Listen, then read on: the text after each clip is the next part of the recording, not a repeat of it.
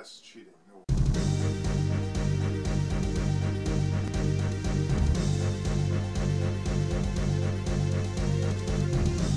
It's time to take a wild ride back to the past. Sit back and relax and enjoy this episode of Relay. Atsushi Onita can only mean one thing. We're playing Frontier Martial Arts Wrestling on the Super Famicom. Released in 1993 by Pony Canyon. Had no idea that this game even existed. I played plenty of wrestling games, but I had no idea that an FMW wrestling game actually existed until recent. So I purchased it on eBay. Now look at that nice label art right there featuring Atsushi Onita. Look at that. Now, just in case you don't know what Frontier Martial Arts Wrestling was, it was a classic hardcore wrestling promotion that was founded by Atsushi Onita back in 1989 over in Japan. Just so you know, Atsushi Onita has experienced more explosions than your typical Vietnam vet, so I can just imagine he has plenty of Vietnam flashbacks. Or should I say FMW flashbacks. Now, FMW specialized in death matches, fire, barbed wire, and weapons, and they even occasionally had poisonous snakes as weapons, and spiders, or whatever the hell else they could use. In fact, some of their matches were so dangerous that they actually had to build a platform over a pool far, far away from the crowd in order to keep the crowd away from the ring, because the matches were too dangerous for anyone to be close to the ring. That's how crazy FMW was. It was nuts. It was literally a deathmatch promotion. You would have to go on YouTube and type in FMW matches, and you'll see for yourself. Now, back in the mid-90s, FMW worked with our localized ECW hardcore promotion. You saw the likes of Sandman, Rob Van Dam, maybe Tommy Dreamer, all those guys eventually worked briefly in FMW as well. In 1995's Shoichi Eri, I don't know if I got that name correct, but forgive me if I don't. He became the promoter of FMW and reportedly funded FMW with Yakuza money, that's not good. That's not a good idea. The FMW also became very famous over in the United States for having Terry Funk versus Cactus Jack death matches. Very, very, very legendary, famous death matches over in Japan. Mike Awesome regularly wrestled in FMW. If you guys are familiar with Mike Awesome, definitely an American wrestler, big guy. He's a great wrestler for a big guy. Unfortunately, he passed away maybe a decade ago. And one of the greatest high flyers of all time, Hayabusa, wrestled in FMW up until the point where he became paralyzed during a 2001 match. Now, unfortunately, FMW, maybe it's not unfortunate, it was probably a good thing. FMW went out of business in 2002 due to bankruptcy with the Yakuza, I guess. And Soshi Eri, the guy that was the promoter, he actually hung himself, so I guess he was that afraid of the Yakuza. FMW was re-established in 2015. I have no idea what the new FMW is. I've never seen it. The only thing I know is the old one was really, really crazy. You never know what you're going to see. Now, as far as the Super Famicom FMW game goes, which I had no idea even existed, you had 5 playable characters. One of them was hidden. So, of course, the first playable character was Onita Atsushi. The second one was Tarzan Goto. The third playable character, Fuji Riki. The fourth, Asako Sambo. The hidden character was a female character, Kobo Megumi. Now, I don't know if I pronounced those correctly or not, but yeah, you have a total of 5 playable wrestlers in this hardcore wrestling game. Alright, so we have the game started. What the hell is that? Whatever that is, it has red eyes and it has a purple, it doesn't look like a wrestling game, I can tell you that much. And so this is pre-recorded footage. Yeah, I usually don't edit my memory lane videos like this, but unfortunately this game is so hard that I had to chop it up in order to get bits and pieces. And this is the title screen right here. We got some, we got a Onita Atsushi right there, and you got the other female wrestler right there that I mentioned before. Got the nice little FMW logo right there. Check that out. And the Pony Canyon right there on the bottom. Copyright 1993.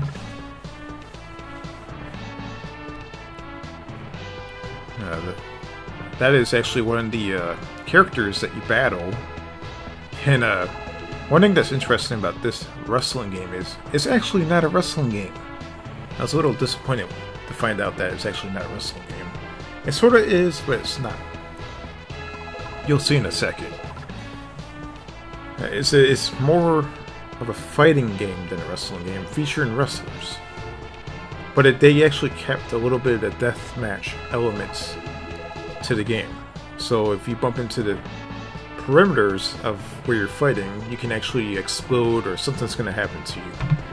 But you'll see in a brief second once I decide to start the game here. Yeah, once again, this is pre-recorded, so I'm going to probably skip along and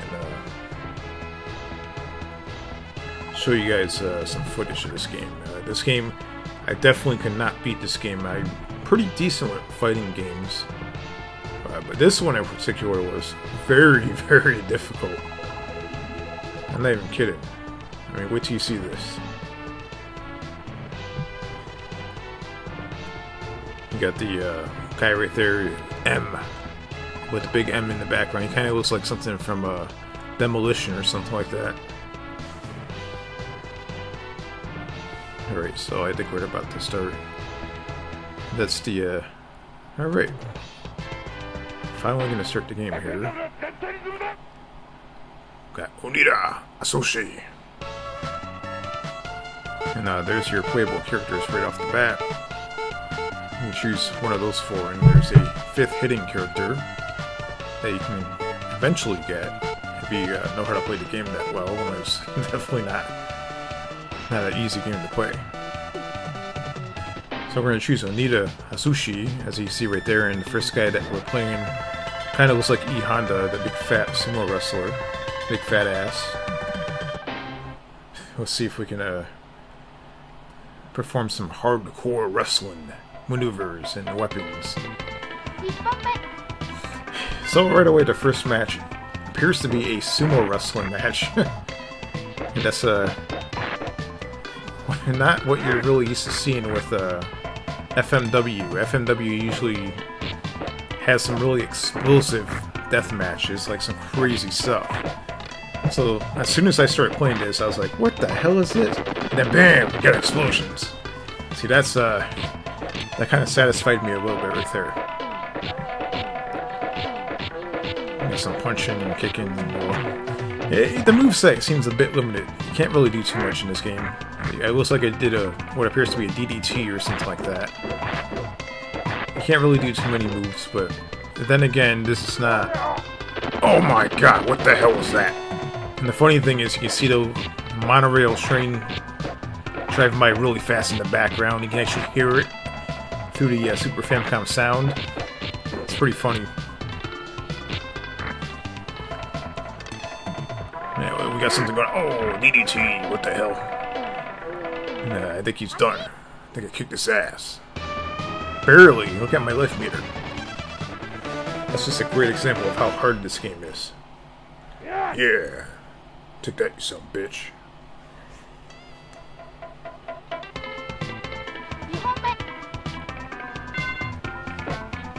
The background music kind of resembles something from like Street Fighter 2. Oh no! Oh, I got blown up. Oh, he blew himself up. Haha, what the hell was that? Yeah, see, this kind of resembles, for me, like a 2D version of Virtual Fighter, which actually does exist on the Genesis, or the 32X. Actually, the Genesis, that is. 32X actually has a real 3D version of Virtual Fighter, but the Genesis actually has a 2D version. I blew myself up, oh man. In typical Onita Atsushi fashion, I got back up after being set on fire. And he blew himself up too. He's a very, very hardcore sumo wrestler. And oh, he punched me in the face and knocked my teeth down my asshole.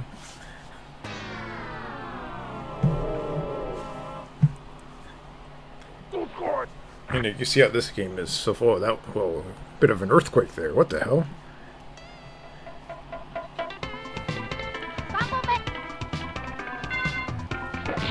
Alright, so this guy is pretty hard. And as you advance on in this game, I mean, this gets harder and harder. It's probably one of the most hardest fighting games I've ever played. Oh my god. Face first, man. So the one thing that's not, so far, not quite satisfying in this game, as far as I can see, is that it doesn't feel like a wrestling game to me. I mean, if they really had a wrestling ring, or, you know, the same environments that FMW actually had, I'll be a lot more happier playing this game. But yeah, I just got my ass kicked. Eventually, once you win, the volcano in the background erupts. Like, all hell breaks loose. It's crazy. Look at that. I mean, what the hell is this game about? And then eventually you end up fighting this guy that, I guess he's a pilot for the Air Force over in Japan, and he can't stop tri-humping. Look at this. I mean, what the hell is wrong with this game? And yeah, the background definitely looks like a ripoff to Street Fighter 2. You can definitely see all the chats and stuff like that. And eventually you fight like a boxer that kind of resembles, I don't know, maybe Mike Tyson. I have no idea who the hell they're trying to rip off there. Maybe they just created their own character. But the cool thing about the boxing level is they actually have an FMW wrestling ring and what appears to be some sort of steel cage, and the cage, I believe, is electrified. So finally we get an FMW wrestling ring with an electrified cage, and that's pretty freaking awesome. So if you make it to that particular stage in the game, you'll be happy. I mean, I was pretty happy playing that stage. Got my ass kicked, but hey, it took forever for me to actually make it that far. But wait, I actually made it to the 4th stage. And on the 4th stage here, you actually battle some bizarre looking guy. I don't know what the hell he's supposed to be, but his name is D-Love, like Dude Love almost. It's kind of weird. Well, you battle him on the rooftop, and all of a sudden he turns into this really, really bizarre looking, I don't know what the hell that is, but it's so bizarre that I've never seen anything like that before. He looks like he has a giant polka dot penis on his frickin' head. I mean, I'm not kidding. Just look at it. I don't know what the hell that's supposed to be, but he frickin' killed me. And that was my my experience with the FMW game.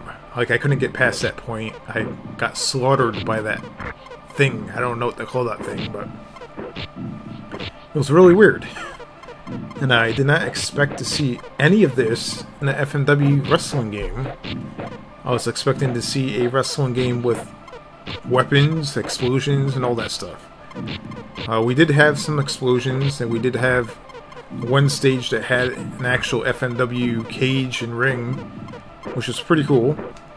There was no weapons, so I don't want to be overcritical on the game. I mean, it was somewhat fun to play, but wait a minute, did he just flip me off? So yeah, that's FMW on the Super Famicom, and there's quite a few other, maybe 3 or 4 other stages past this point that I couldn't even make it to, but I'm pretty sure someone on YouTube did a playthrough and somehow they managed to beat the game. I don't know how, but yeah, it's pretty damn hard. So if you enjoyed this episode of Memory Lane, don't forget to give it a thumbs up and comment down below.